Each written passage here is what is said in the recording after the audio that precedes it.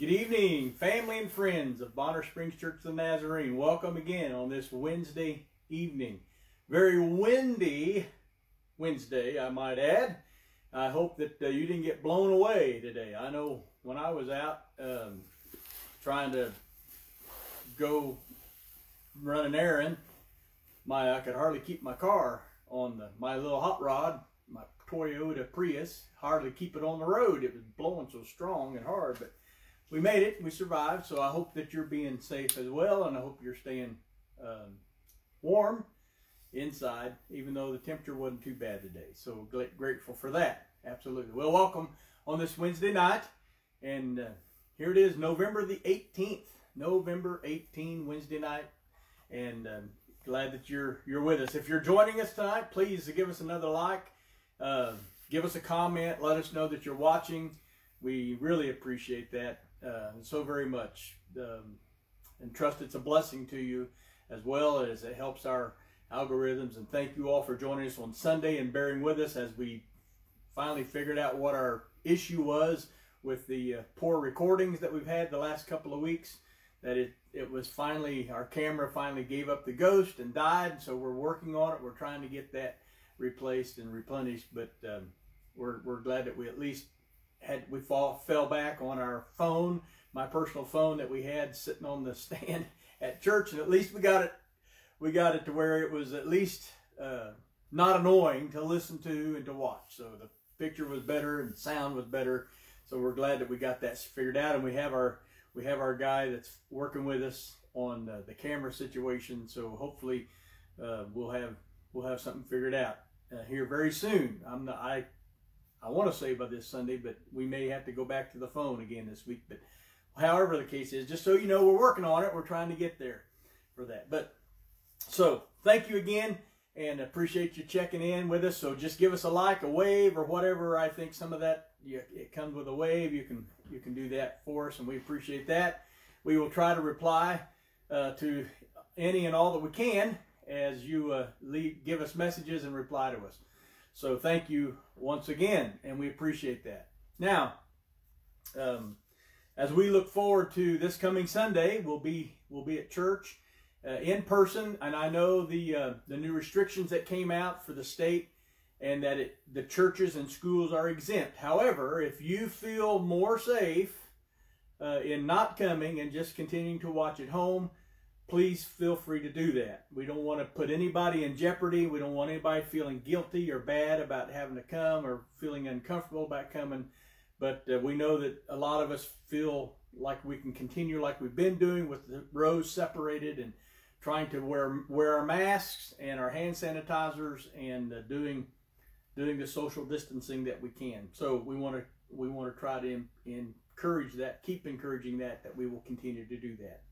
So, but I did get a couple of calls from folks who told me they probably wouldn't be back until it's more safe, till cases are down and that sort of thing. So, and if that's the way you feel, perfectly fine. We don't want anybody to be uncomfortable. So you follow your own guidelines. That'd be great. We appreciate that, and we're doing our best to follow the guidelines that are out there for our county and for our state. And so we want to be responsible and act responsibly as well. So, and we're still looking at it. So things can change, but right now we're going to continue as we have, and just encourage everybody to be respectful of other people's decisions and other people's space as well. So thank you very much. Appreciate it. And so with that in mind, just letting you know about our normal activities. The ladies' Bible study that usually meets on Wednesday night, they will not be meeting tonight.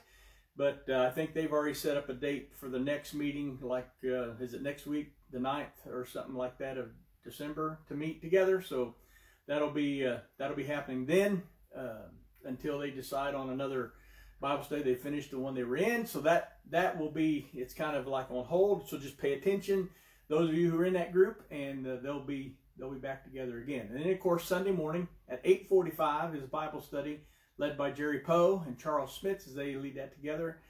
Jerry Poe, the main one teaching right now, but that's by Zoom, so you'll need to let us know if you'd like to join that, so we can send you the information and you can join that by Zoom, that class Bible study. It's adult Bible study.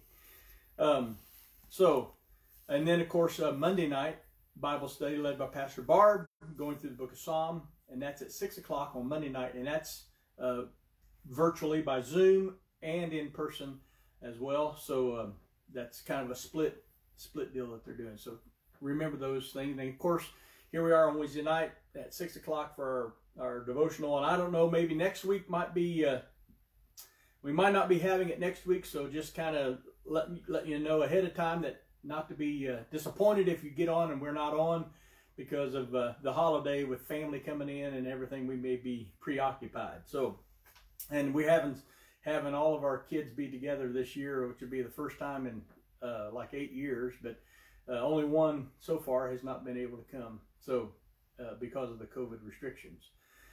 So anyhow, just letting you know that with family in town, we may not be doing it next Wednesday because of Thanksgiving time. But anyway, and then of course our service on Sunday morning at 10 o'clock, and we'll continue to do it live streaming as well. And we appreciate you checking in with us and doing that. And then those of you who are faithful givers, to continue to either send it in the mail. Some of you do that. Some of you send it in online by these tabs, or if you're there in person, to put it in the box, and that's fine as well. And we appreciate that. Thank you for your generosity. Your continued support helps us in so many ways, and we are so grateful for that. I want to bring a couple things to your attention. This coming Sunday, those of you who would like to show up after the service is over, this coming Sunday, Susie and Carrie are going to coordinate and organize the group that stays afterwards to kind of do some Christmas decoration for the church like we normally do. And I've been really pressing them to not do decorations if people don't come to help. So if you come and it's not decorated, then you have to say, well, I guess nobody showed up to help. So it's up to you. They're going to have that available this Sunday after church for decorations. If you'd like to be a part of that, then they would like to have you. And it would help the church to look a little more festive and a little more in the season of Advent and Christmas as we look forward to getting ready for Advent and the Christmas season. So that's going to happen this Sunday right after church is over, to gather and decorate the church. Another thing we're going to be doing again this year, we're going to try to do this. We've done it now for several years, is to have a help some needy folks and some folks of our own that are part of our church. We haven't gotten any requests from outside the church yet, but we usually work together and partner with Twisters Bar and Grill as they help their employees do stuff to help us helping families with Christmas. I haven't heard from them. I did give them word. They're checking to see if they want to be a part of that this year, but we're going to try to do something if we can. And so we have about three families that we are going to try to help. And if you'd like to be a part of that, please contact Susie or myself so we can get you on the list.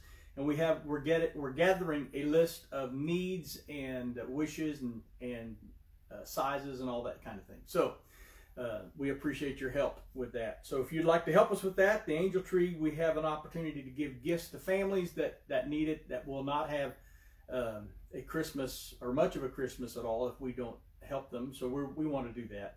So if you'd like to be a part of that, you can give money or ask for a list, and we can give you that so you can buy gifts for them. So that'd be a help. Appreciate you helping us in that endeavor. Thank you so very much. Well, let's go on tonight. As for our devotional, I would like to invite you to the book of 2 Corinthians, is where I've been led to tonight. 2 Corinthians chapter 5. And it's really interesting because when I look at chapter 5, it kind of ties in with the previous chapter, chapter 4. You can go back and look at all of what chapter 4 is about having the same spirit of faith. We also believe and therefore speak because we know that the one who raised the Lord Jesus from the dead will also raise us with Jesus and present us with you to himself. And this is for your benefit, Paul says in verse 15 of chapter 4, so that the grace that is reaching more and more people may cause thanksgiving to overflow to the glory of God. Then in verse 16 of chapter 4, he says, therefore, we do not lose heart, though outwardly we are wasting away, yet inwardly we are being renewed day by day. For our light and momentary troubles are achieving for us an eternal glory that far outweighs them all. So we fix our eyes on what is seen, not on what is seen, but on what is unseen, since what is seen is temporary, but what is unseen is eternal. That's the way he ends chapter 4. That we fix our eyes. That's interesting. That for our light and momentary troubles are achieving for us an eternal glory that far outweighs them all. So we fix our eyes on what is seen, not on what is seen. I keep mixing that up. Not on what is seen, but on what is unseen, since what is seen is temporary, but what is unseen is eternal. Then we pick up chapter 5, and he talks about that we're waiting for our new bodies. For we know that if this earthly tent we live in is destroyed, we have a building from God, an eternal house in heaven, not built by human hands. Meanwhile, we groan, longing to be clothed instead with our heavenly dwelling, because when we are clothed, we will not be found naked. For while we are in this tent, we groan and are burdened, because we do not wish to be unclothed, but to be clothed instead with our heavenly dwelling, so that what is mortal may be swallowed up by life. Now the one who has fashioned us for this very purpose is God. You want to check the camera there, Derek? Sorry about that, folks. My wife she's looking at the Bible and didn't notice that it was falling. So hopefully. So notice what it says there, that the one who has fashioned us for this very purpose is God, who has given us the Spirit as a deposit, guaranteeing what is to come. Therefore, this is verse 6 of chapter 5, therefore, we are always confident and know that as long as we are at home in the body, we are away from the Lord. For we live by faith. I think it's moving again. For we live by faith, not by sight. If you want to underline verse 7, that's a very critical verse. In the midst of all of this, going clear back, that we do not lose heart, though outwardly we're wasting away, inwardly for light and momentary. So we fix our eyes on things that are not seen, but on what is seen. Because what's unseen, and then he comes along here and talks about this, that it's the one who fashioned us for this very purpose, guaranteeing what is to come. We're always confident. How are we confident? We live by faith, not by sight. We are confident, I say, and would prefer to be away from the body and at home with the Lord, so we make it our goal to please Him, whether we are at home in the body or away from it. For we must all appear before the judgment seat of Christ, so that each of us may receive what is due us for the things done while in the body, whether good or bad. Wow. Isn't that something? Interesting, isn't it? Well, it's just that verse, and I just want to emphasize that verse 7 to kind of remind us of where we are. In the midst of all of this, all these things that are happening, sufferings and persecutions and all this stuff that's happening to Paul, and telling us that what we're waiting for we live, it's 2 Corinthians chapter 5, verse 7, for we live by faith, not by sight. And he's connecting with what he said back in chapter 4, verse 16. Verse 16, remember we read that a little bit ago? Therefore, we do not lose heart. Though outwardly we are wasting away, yet inwardly we are being renewed day by day. For our light and momentary troubles are achieving for us an eternal glory that far outweighs them all. So we fix our eyes not on what is seen, but on what is unseen. Since what is seen is temporary, but what is unseen is eternal. We live by faith, not by sight. I can't emphasize that enough. And those of you who know me, when I preach and I like to say this is something I would stamp on your forehead or in your heart, this is that phrase. For we live by faith, not by sight. And you know that life, metaphorically speaking, is a journey. It's a journey. Life is a journey. And our faith is a journey. And our life is a journey that everybody takes. It's a journey every person who has ever lived has taken. It has a beginning and it has a final destination, this journey. And if you have been born or if you have come into existence, then you must take this journey of life. You must. However, how a person takes this journey is not unavoidable, because there are options in how we take the journey. There are choices. There are choices for us that can be made, and the choices influence the quality and destination of the journey. The choices that we make influence the quality and the destination of the journey. And the choices that we make on our journey through life are controlled by what we believe about life. And especially what we believe about the ultimate meaning and purpose of life. I think all of us can agree with that so far, right? And these beliefs are born of faith in what we cannot see.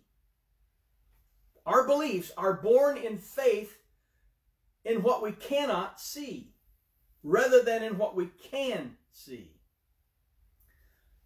So this journey that we're on is a walk of faith.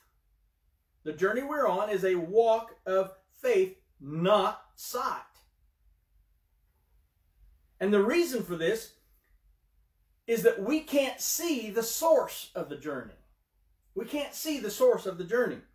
We can't see who or what set up the journey of life that we must take, whether we want to or not. We can't see the source. We don't know where it came from. We don't know who set it up. We don't know. Okay, we can't see that part. We don't. So we take the journey by faith, and we walk this journey by faith, not by sight. So it makes sense then that everyone that's on this journey of life must live by faith, not by sight. So it's not just the Christians. It's not just the Christians who can't see the source of the journey. No one can see the source of the journey. I think we can all agree with that. No one can see that.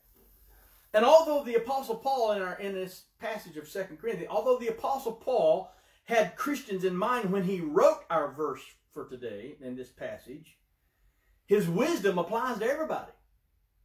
His wisdom applies to everybody. Everybody lives by faith, not by sight. So, everyone must live by faith. It's just a question of which faith. It's just a question of which faith. And since the ultimate source of the journey of life cannot be seen, then we must place our faith in that which we believe to be the source of life. In that which we believe to be the source of life's ultimate meaning and purpose. So, if our journey through life is to be successful, then it's very essential that we place our faith in that which is the true source of the journey, in that which has actually defined the ultimate meaning and purpose of life. And from the biblical perspective, there's only one possible option in this regard, right? We must place our faith in the God of the Bible, and we must not place our faith in an idol. That is a God substitute that we make up on our own. We created on our own. Right? So we must surrender in faith to that which is the actual source of life, and not rebel against him, and surrender in faith to that which we have propped up in his place.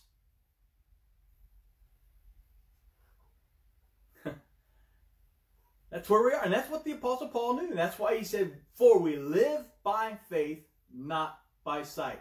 But it depends on which faith we're leaning on. It depends on which faith we're leaning on. And it's very important that we take the biblical perspective that there's only one possible option, and that's to place our faith in the God of the Bible. That's where our faith is, that we have that. Because, and not in some idol or some God that we've created ourselves. Because either way, however, we will be living by faith and not by sight. And I want to trust the way that's been proven down through the ages. Because he's the same God yesterday, today, and forever. Will be the same. He never changes. Now, he may have us change our methods, but he never changes. I'm glad for that, aren't you? So we live by faith. I'd rather live by faith in that than to live by faith in something that has no history, or a faith that has no verifiable outcome, than to trust God. Trusting in him, because he knows the way. So we live by faith, not by sight. And I'm glad that I can trust him to lead me all the way. So regardless of what's happening around me in the world, regardless of how society wants to shun God and turn away from him and turn to their own self-made gods, my faith is not there, because that doesn't prove anything. That has proven nothing but sorrow and hardship and disappointments. But in Christ, there's no disappointment. So my faith, I'm living by faith, not by sight. May God help us to take that word tonight and to fix our eyes on things that are not seen, but on what is unseen, that's been proven through the years. And know that God will lead us all the way. Aren't you glad for that this evening? Well, when I was thinking about that this evening, a song popped into my head. And I couldn't get it out of my head. And I know I don't want to come and sing to you every week. I don't want to do that. But there's a song that it's an old song that came out of the hymn book that popped into my head. It just resonated with me. And I want you to sing it with me. And I'm going to, since I can't remember all the words to it, I've got the hymn book. And I'm going to, I want to sing it. You can sing it with me. All right? I think you'll remember it. Here it goes. All the way my Savior leads me, what have I to ask beside? Can I doubt his tender mercy, who through life has been my guide? Heavenly peace, divinest comfort, here by faith in him to dwell. For I know whate'er befall me, Jesus doeth all things well. For I know whate'er befall me, Jesus doeth all things well. All the way my Savior leads me, cheers each winding path I tread, gives me grace for every trial, feeds me with the living bread. Though my weary steps may falter, and my soul athirst may be, gushing from the rock before me, lo, a spring of joy I see. Gushing from the rock before me, lo, a spring of joy I see. All the way my Savior leads me, oh, the fullness of his love, Perfect rest to me is promised in my Father's house above. When my spirit, clothed immortal, wings its flights to worlds unknown, this my song through endless ages, Jesus led me all the way. This my song through endless ages, Jesus led me all the way. This my song through endless ages, Jesus led me all the way. Aren't you glad you can depend on that? We live by faith, not by sight. Why? Because Jesus leads us all the way, and we can trust him to do just that. Right? Let's pray. Father God, thank you again for your word to us. Thank you that it speaks to us right where we are and where we live. And you know exactly what we need right now. So Lord, I just pray that you would come and give us the calm assurance that we will keep our hand in yours and know that you will lead us every step of the way, regardless of what's out there. We don't have to fear the coronavirus. We will take whatever precautions we need to, but we don't fear it because you're leading us and you will guide us, safely guide us. Lord, I pray that those who are suffering, those who have contracted it, those who have symptoms, even those that we know that have it, I just pray that, Lord, you would reach down and comfort them and touch them, touch their bodies, give them the healing that they need that only you can give, I pray.